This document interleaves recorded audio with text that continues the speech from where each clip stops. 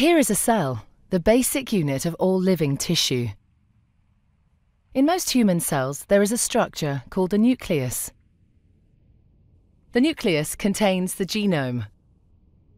In humans, the genome is split between 23 pairs of chromosomes. Each chromosome contains a long strand of DNA. Within the DNA are sections called genes. These genes contain the instructions for making proteins.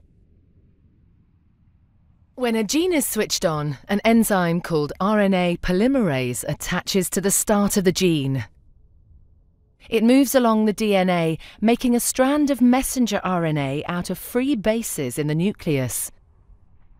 The DNA code determines the order in which the free bases are added to the messenger RNA. This process is called transcription. The messenger RNA then moves out of the nucleus into the cytoplasm.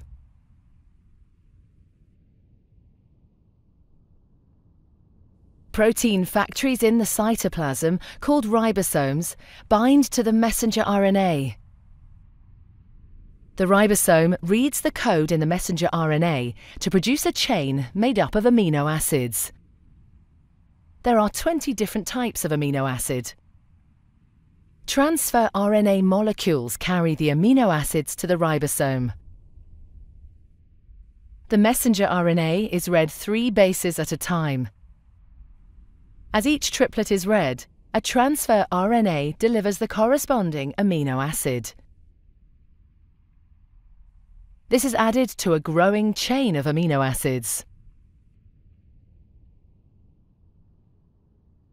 Once the last amino acid has been added, the chain folds into a complex 3D shape to form the protein.